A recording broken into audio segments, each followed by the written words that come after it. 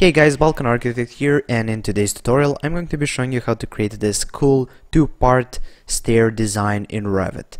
Now this is quite a modern design and there's a bunch of these around Pinterest, so I thought it would be cool to kind of create a tutorial on how to do something like this in Revit.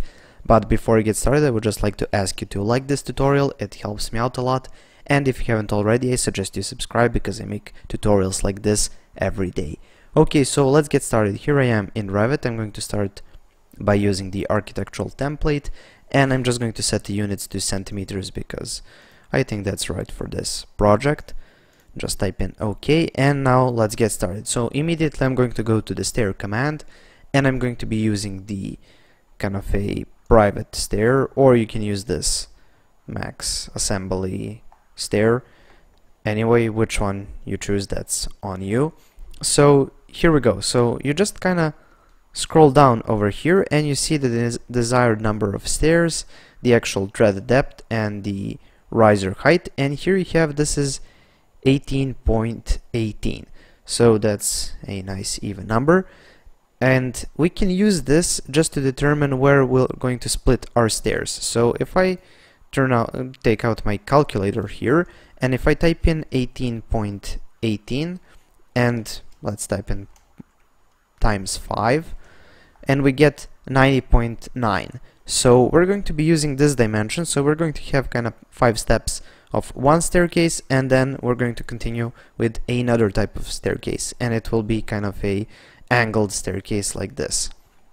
So let's just turn this off so we keep that in mind. So here we are, and we're going to go to base offset and type in that number, so 90.9. So we immediately take out the first 5 steps for this staircase, and I'm just going to create the staircase over here, go into 3D, and this is what you get. And now let's kind of set up the type so it doesn't look like this ugly regular traditional staircase. So just go into edit type, and here for the supports I'm going to be eliminating them, so just go to none for both left and right supports. And for here for the run type, just open up this, and here let's just set the material to something that grabs the eye. So let's try to find some red aluminum. Ooh, gold, that might look cool, but no, let's keep it tasteful. So let's try this red aluminum, load it in, go apply, OK, and here you can just select everything, go Ctrl C, Ctrl V to copy and paste this here to have the same material. And for the tread thickness I'm going to type in 1 centimeters, and for the riser profile again 1 centimeter.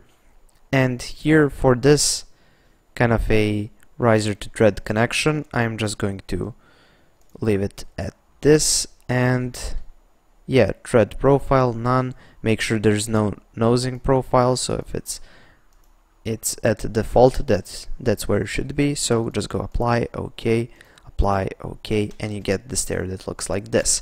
And if you turn on the realistic, you can see it's red, so it's quite characteristic. So you just go finish, you get this ugly railing, so we're just going to delete it, and we're going to be creating railing of our own. So but before we do the railing, let's do the first part of the stair.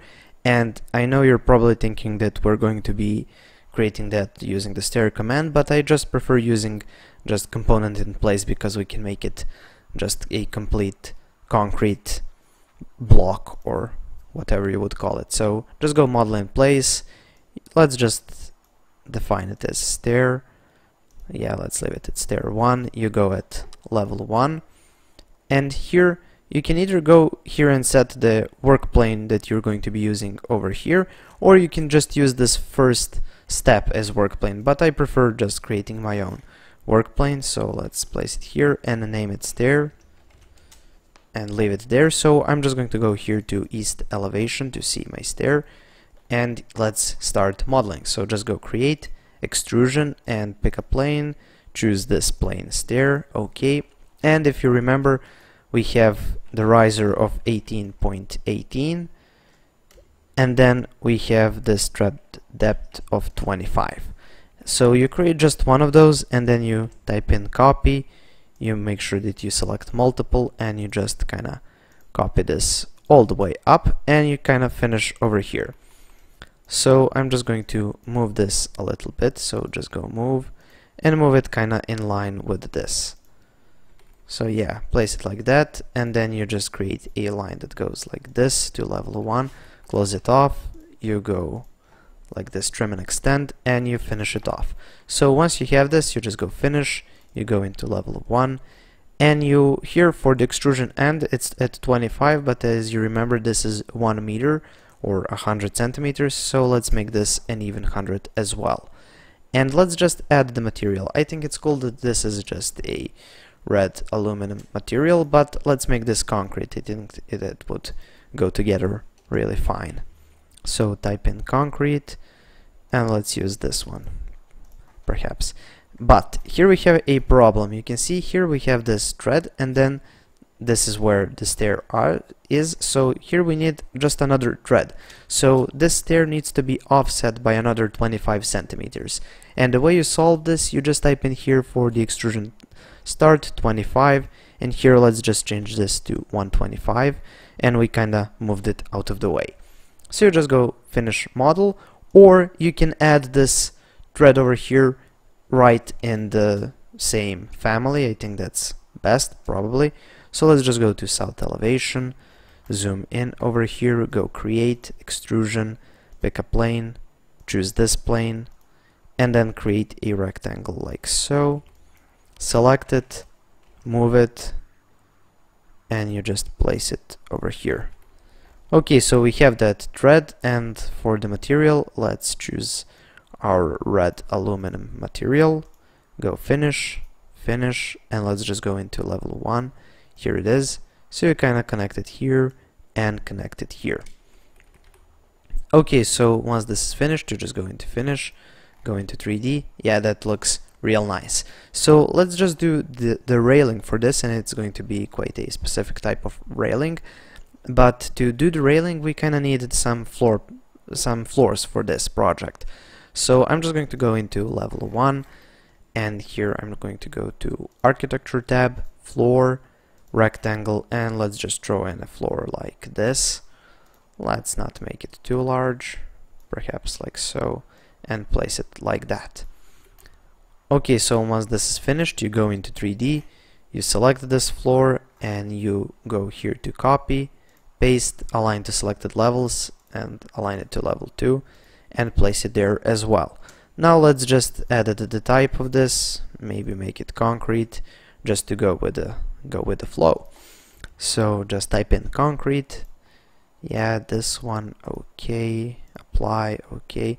So this is finished, and now we just need to edit this, so just go edit boundary, and we can use pick lines to add some lines over here, choose this line over here, and then choose perhaps this line. So once you have this, you just go trim and extend, and as you can see, you can do everything in 3D. You can finish your sketch of a floor. So just go finish, and this is what you get. And let's do the railing now. And again, I'm going to do the railing in the same in place family as this, just to make everything complete. So just go edit type, you go into south elevation, and here you can go extrusion, pick a plane. Let's pick this plane again. Okay, and then you can use the line command, and let's start from here. So this will go all the way up. Then we're going to travel all the way here. Kind of do a couple of steps like this, kind of created this zigzag line. And once you've created a couple, you can just go copy, select it over here, make sure that it's unconstrained and that you have multiple selected. And then you kind of go downward like this. Okay, we're going to be adding some lines because I kind of selected at the wrong end, but that's not a problem.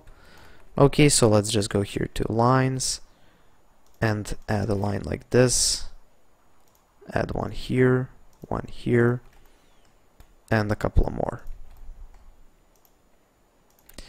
Okay, so this is basically finished. So here for the extrusion end, I'm going to type in -1. I hope this works. Just go finish and go into level 1 to see what that looks like. Yeah, that should be +1. Okay, And now let's go copy, and you select it wherever, here perhaps, you unconstrain it, and you kind of move it parallel to this part over here. Now you can select both of these railings, and let's make it some characteristic color. I don't want it to be red, that would be a bit too much, so let's try something black. Yeah, let's use this door handle material, whatever that is, and go finish model. And here if we go into 3D, yeah, this looks quite cool, a bit sinister, the red and black combination, but I like it. So let's go into level 1 and let's test it out. So camera, let's set an angle like this. Yeah, this looks quite cool actually. So let's try rendering it. Just double R for render, and let's see. This is what you get in the end, so it's quite a cool and modern stair designs that would go very well in any modern interior. Thank you for watching. Please subscribe, like and share this video, and if you have any questions, comments or suggestions for future tutorials, please leave them in the comment section below. Thank you for watching and have a nice day.